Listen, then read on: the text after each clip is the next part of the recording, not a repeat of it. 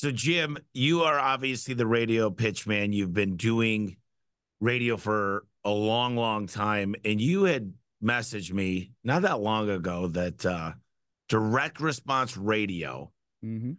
is by far the best thing, the best kept secret that no one really understands exactly how this works. Let's talk about that for a minute. Let me understand exactly how this works. So when I talk about radio, and by the way, I started my radio career, believe it or not, this year, 40 years ago. I was a kid in college. That'll give you an idea how old I am. But 40 years ago, back in 84, I started talking into a microphone like this. And so what a lot of people think when they hear radio, Tommy, is it's something that their grandparents used to listen to. And then they say, as a business owner, an HVAC company, a roofer, I have purchased 30 and 60-second radio commercials and I lost my shirt. It doesn't work. And I tell them, well, they should have contacted me first because they generally don't have a good call to action, nor have they had the time in 30 or 60 seconds to establish who they are, why they should be hired, the value in what they do, and even what it might cost for them to come out to the homeowner's home. And direct response radio, the way we do it here, is it's a 54-minute, a 1 hour long radio show. It's like an infomercial and everything is covered. So when that call comes in, it's not a lead, Tommy. That call is an appointment because they know, that homeowner knows who you are, why you do it, probably what it's going to cost, how long it's going to take. And it's just huge. So I'm sure you've purchased things from an infomercial before or watched infomercials before on the TV, right? Correct. So there's like a blender or the Thigh Master or something. When people call that 800 number, do you think they're calling to ask more questions about how many speeds that blender is? Mm-mm. They're calling with their credit card. They're calling to order it. When will the blender be here? That is the only question. A buddy of mine, Tom Decker, and you've met Tom before out at my place in Texas, he wrote a book called When Can You Do It? It's for home service providers. I wrote the foreword to it. We tripled his business in 1 year on radio. We tripled his attic insulation business, tripled it from direct response radio. The only question you want the homeowner to ask, Tommy, is when can you do it? It's the only question. Not how much is it? Who are your competitors? There are no competitors. No one's, it's like a referral. When they hear you on the radio and you've been talking to me about your business and about the offer, there is no competition. Why would they call anyone else? The other ones aren't there. And that's the best kept secret in advertising today. And people just don't see it. It's very frustrating. I do have some clients that do see it. Actually, Garage Door Doctor is one of them in Houston. Yeah, I think that radio is still one of the best, and this is not an assumption. I was talking to a buddy, obviously, Roy Williams, and when they've kind of figured out the cost structure of radio and how many people it hits and how many people are hearing the message, if it's crafted correctly, it still is by far over Google, over Yelp, over Angie's List, it still is the number one thing. It's just most people don't understand. Like they're just spraying and praying. They're putting different ads. They don't know the creative. They're not actually doing the right ask, which is the call to action. They're not saying call this number. There's no offer. It's like you said. And so I totally agree when it's done correctly. The question is, how much volume can you get? I mean, how much can this help grow somebody? It can be stupendous. So it all depends on the market, the radio station, the time. So I've been doing this forever. And it's interesting because people just don't know. Even ad agencies and even some radio stations don't understand this stuff. It blows my mind, Tommy. So for instance, someone might say, okay, I want to do this. When should we do it? Well, we'll find out what times are available at what stations in your city. And I'll come back with some options and I'll say, actually, Saturday at 2 isn't necessarily the best time. Sunday at 11 is like Sunday. People aren't working Sunday. I said, it's church traffic. They're in their cars and trucks. Trust me. That homeowner is on their way from or to church or shopping. It's Sunday. Sunday's better than Saturday. Goes against what people believe is true. And it is. And people, day one, Tommy, the listener will call, not necessarily because they're familiar with me and you on the radio as the garage door guy, but they're loyal to the radio station. And when we're on that station in that market, it doesn't matter where it is, they are going to buy because of the trust factor. And it is a formula. That's why I'm working on my book, The Radio Pitchman. And the Radio Pitchman is this formula that I've created over the decades.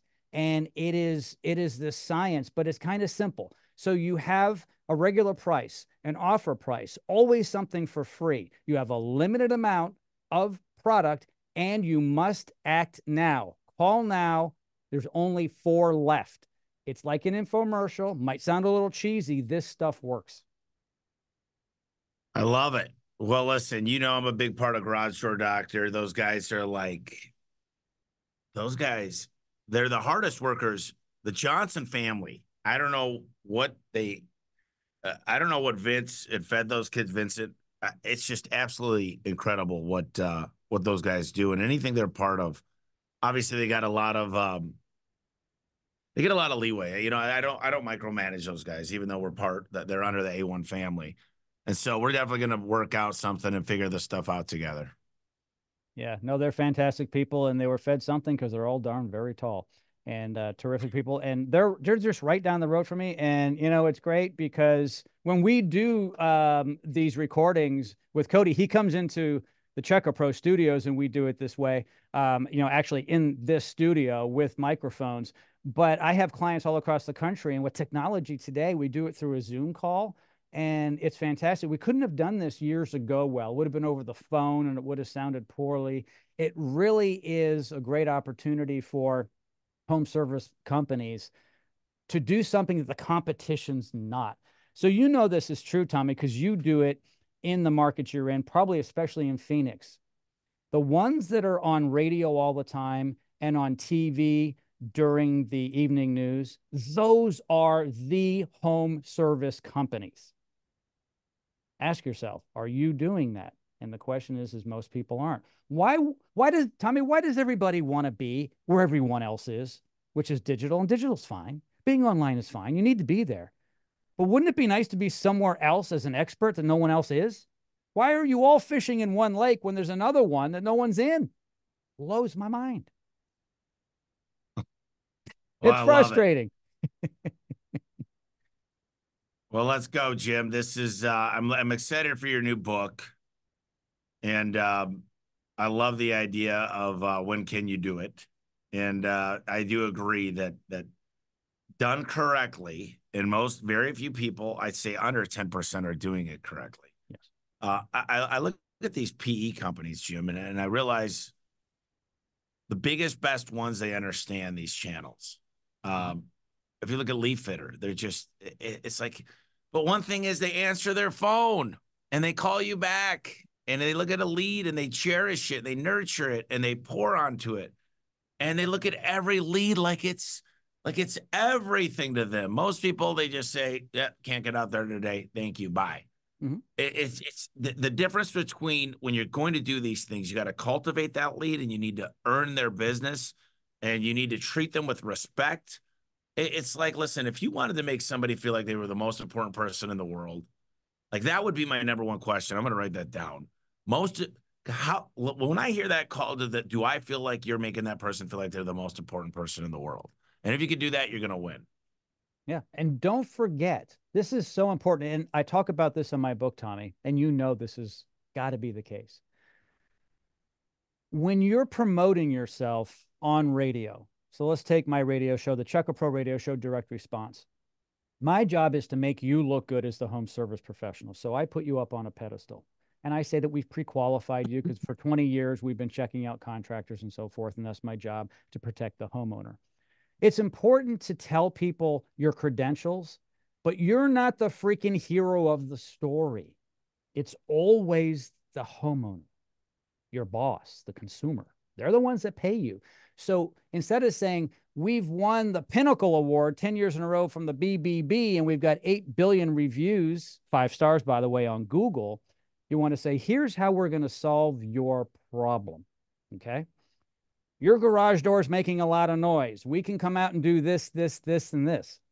And because you're listening to the show today, you're going to get a special offer. So you make them feel special and you're helping them solve their problem. Too many companies, Tommy, it's all about them. We're great. We're the number one in town. You must hire us. No one cares. I agree. They don't. The homeowner cares about them. I tell people when I'm speaking on stage, I'll say, who's the most important person in the room? And they'll point to me or their boss or some other important person who was just on stage. I'm like, no, it's you. Everyone thinks they're the most important person. So remember that when you're selling. They are the most important person. Solve their problem and you'll have no trouble in sales. It's that simple. I love it. Thanks, Tommy. I appreciate you having me on here. You're great. Love you, Thanks, man. buddy. Love you too, buddy. Thanks, Jimbo.